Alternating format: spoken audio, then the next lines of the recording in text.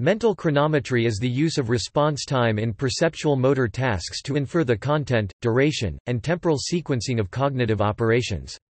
Mental chronometry is one of the core paradigms of experimental and cognitive psychology, and has found application in various disciplines including cognitive psychophysiology, cognitive neuroscience, and behavioral neuroscience to elucidate mechanisms underlying cognitive processing. Mental chronometry is studied using measurements of reaction time (RT), which is the elapsed time between the presentation of a sensory stimulus and the subsequent behavioral response. In psychometric psychology, it is considered to be an index of processing speed.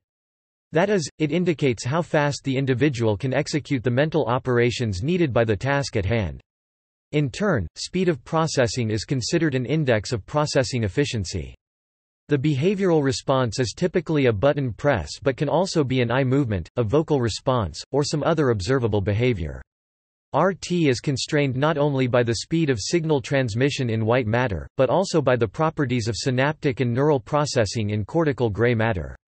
Its utility as a dependent variable for drawing conclusions about information processing is constrained by the experimental design, measurement technology, and mathematical theorizing of the enterprise.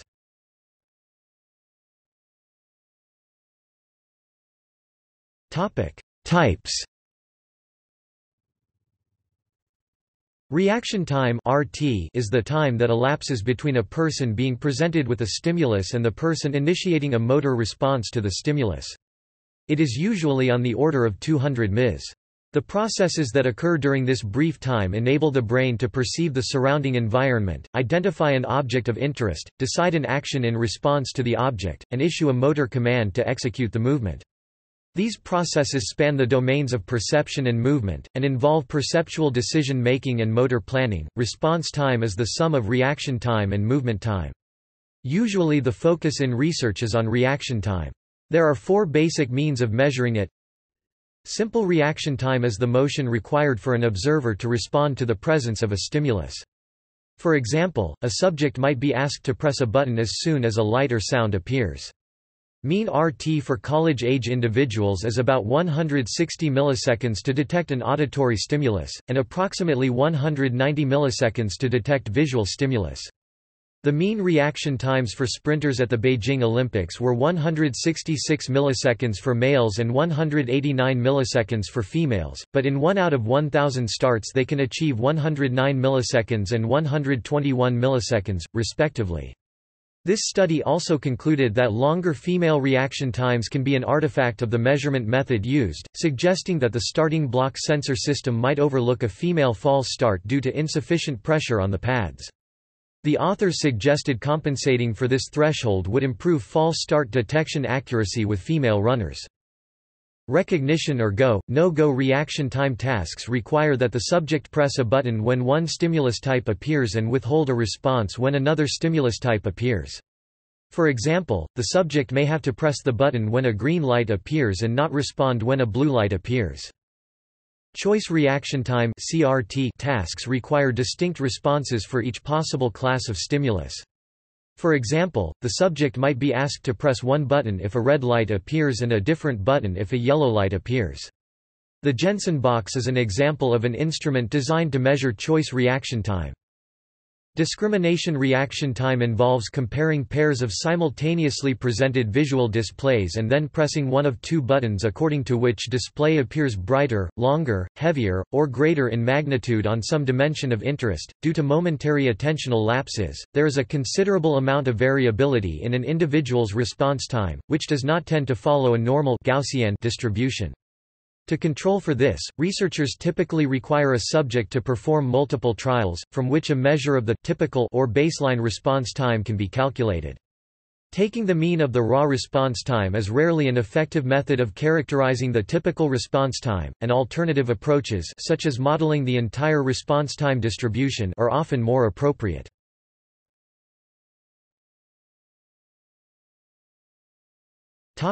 Evolution of methodology.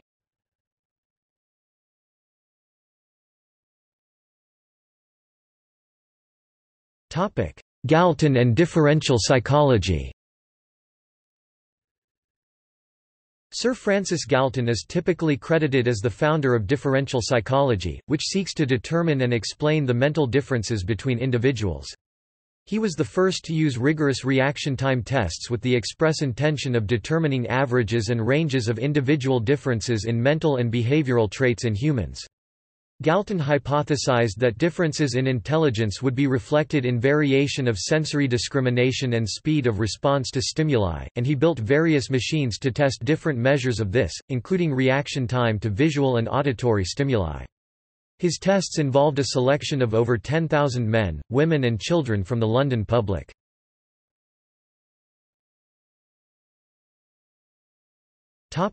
Donders experiment. The first scientist to measure reaction time in the laboratory was Franciscus Donders 1869. Donders found that simple reaction time is shorter than recognition reaction time, and that choice reaction time is longer than both. Donders also devised a subtraction method to analyze the time it took for mental operations to take place. By subtracting simple reaction time from choice reaction time, for example, it is possible to calculate how much time is needed to make the connection.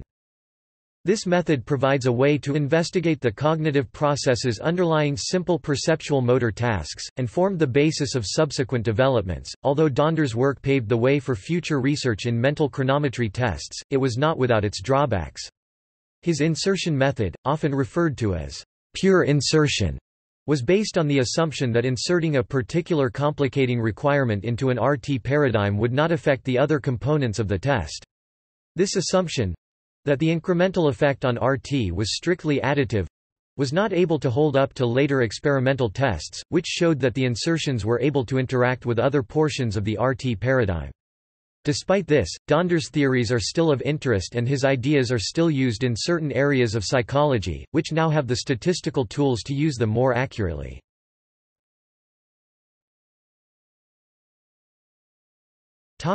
Hick's law. W. E. Hick (1952) devised a CRT experiment which presented a series of 9 tests in which there are n equally possible choices. The experiment measured the subject's reaction time based on the number of possible choices during any given trial. Hick showed that the individual's reaction time increased by a constant amount as a function of available choices, or the uncertainty involved in which reaction stimulus would appear next. Uncertainty is measured in bits, which are defined as the quantity of information that reduces uncertainty by half in information theory. In Hick's experiment, the reaction time is found to be a function of the binary logarithm of the number of available choices n. This phenomenon is called Hick's law, and is said to be a measure of the rate of gain of information. The law is usually expressed by the formula R T equals A plus B log 2 n plus 1. Display style RT equals A plus B log underscore 2 n plus 1, where A display style A and B display style B are constants representing the intercept and slope of the function, and n display style n is the number of alternatives. The Jensen box is a more recent application of Hick's law.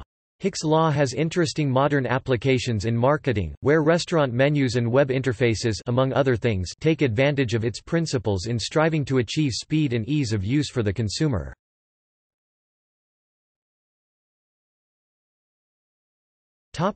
Sternberg's memory scanning task.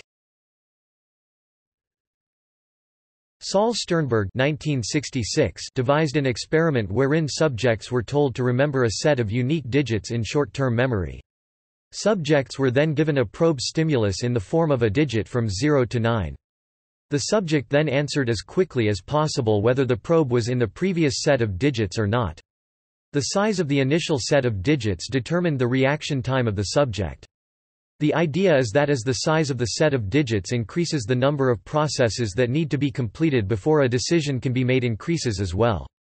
So if the subject has 4 items in short-term memory (STM), then after encoding the information from the probe stimulus the subject needs to compare the probe to each of the 4 items in memory and then make a decision. If there were only 2 items in the initial set of digits, then only 2 processes would be needed. The data from this study found that for each additional item added to the set of digits, about 38 milliseconds were added to the response time of the subject. This supported the idea that a subject did a serial exhaustive search through memory rather than a serial self-terminating search. Sternberg 1969 developed a much improved method for dividing reaction time into successive or serial stages, called the additive factor method.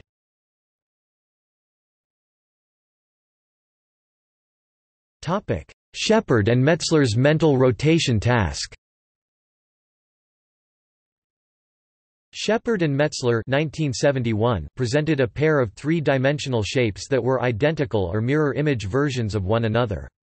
Reaction time to determine whether they were identical or not was a linear function of the angular difference between their orientation, whether in the picture plane or in depth. They concluded that the observers performed a constant rate mental rotation to align the 2 objects so they could be compared.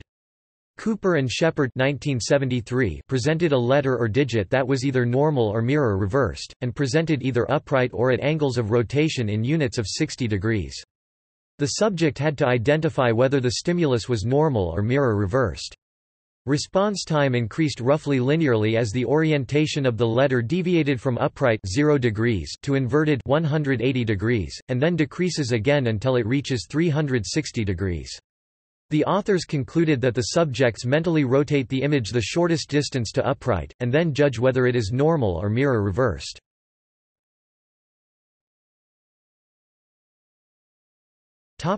Sentence picture verification. Mental chronometry has been used in identifying some of the processes associated with understanding a sentence. This type of research typically revolves around the differences in processing 4 types of sentences: true affirmative (TA), false affirmative (FA), false negative (FN), and true negative (TN).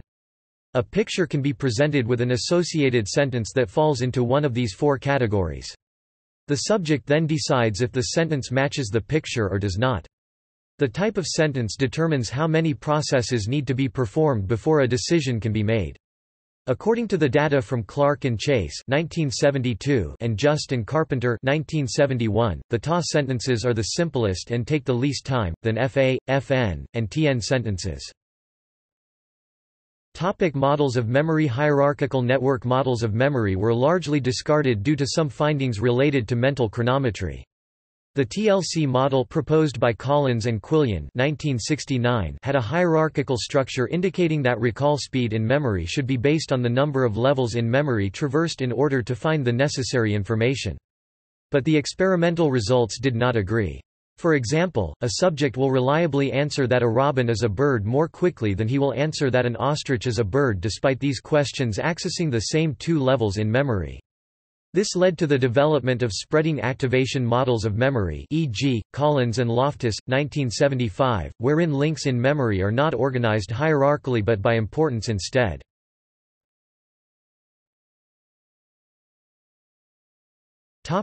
Posner's letter matching studies. Michael Posner 1978 used a series of letter-matching studies to measure the mental processing time of several tasks associated with recognition of a pair of letters. The simplest task was the physical match task, in which subjects were shown a pair of letters and had to identify whether the 2 letters were physically identical or not. The next task was the name match task, where subjects had to identify whether 2 letters had the same name. The task involving the most cognitive processes was the rule match task, in which subjects had to determine whether the 2 letters presented both were vowels or not vowels. The physical match task was the most simple. Subjects had to encode the letters, compare them to each other, and make a decision. When doing the name match task, subjects were forced to add a cognitive step before making a decision. They had to search memory for the names of the letters, and then compare those before deciding. In the rule-based task, they had to also categorize the letters as either vowels or consonants before making their choice. The time taken to perform the rule match task was longer than the name match task, which was longer than the physical match task. Using the subtraction method, experimenters were able to determine the approximate amount of time that it took for subjects to perform each of the cognitive processes associated with each of these tasks. Cognitive development. There is extensive recent research using mental chronometry for the study of cognitive development. Specifically, various measures of speed of processing were used to examine changes in the speed of information processing as a function of age. Kyle 1991 showed that speed of processing increases exponentially from early childhood to early adulthood. Studies of reaction times in young children of various ages are consistent with common observations of children engaged in activities not typically associated with chronometry. This includes speed of counting, reaching for things, repeating words, and other developing vocal and motor skills that develop quickly in growing children. Once reaching early maturity, there is then a long period of stability until speed of processing begins declining from middle age to senility. Salthouse, 2000. In fact, cognitive slowing is considered a good index of broader changes in the functioning of the brain and intelligence. Demetriou and colleagues, using various methods of measuring speed of processing, showed that it is closely associated with changes in working memory and thought. Demetriou, Mui, and Spanudis, 2009.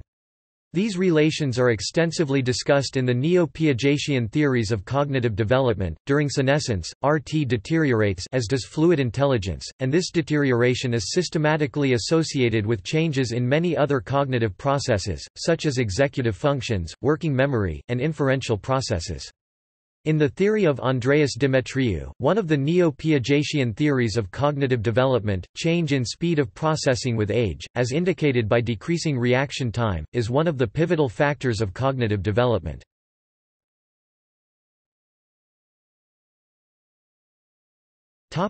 Cognitive ability.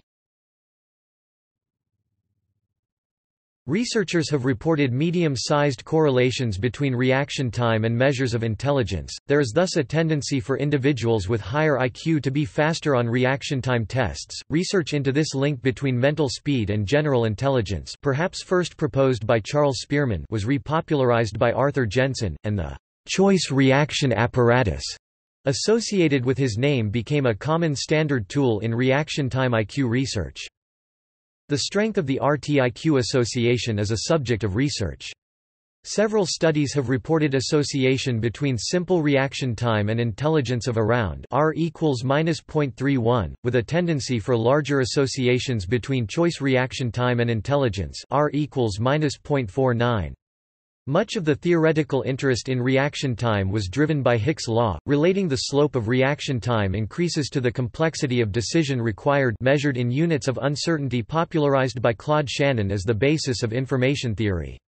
This promised to link intelligence directly to the resolution of information even in very basic information tasks. There is some support for a link between the slope of the reaction time curve and intelligence, as long as reaction time is tightly controlled. Standard deviations of reaction times have been found to be more strongly correlated with measures of general intelligence (G) than mean reaction times. The reaction times of low G individuals are more spread out than those of high G individuals. The cause of the relationship is unclear. It may reflect more efficient information processing, better attentional control, or the integrity of neuronal processes.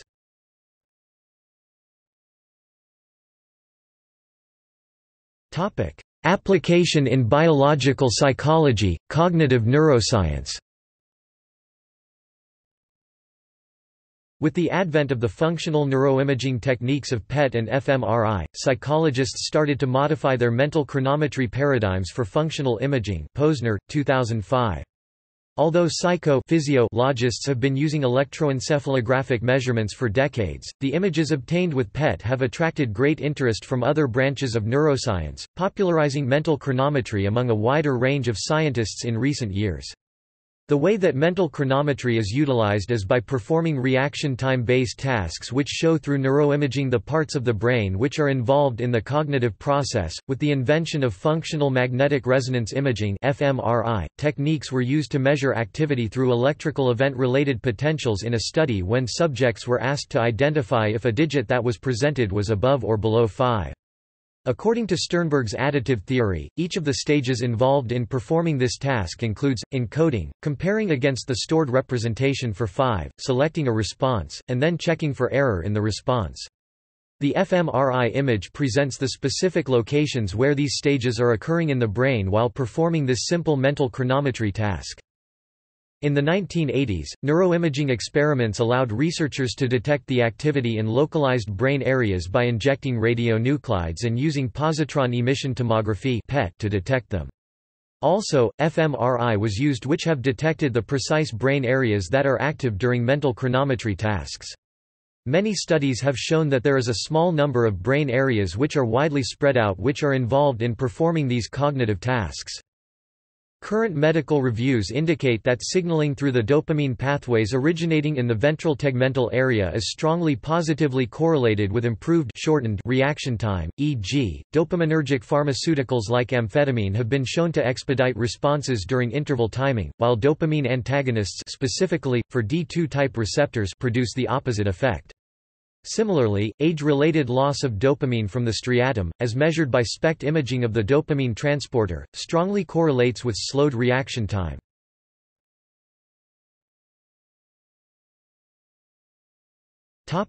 See also: CDR computerized assessment system, implicit association test, inspection time, Jensen box, movement in learning, psychomotor agitation, psychomotor learning, psychomotor retardation, timed antagonistic response alethiometer.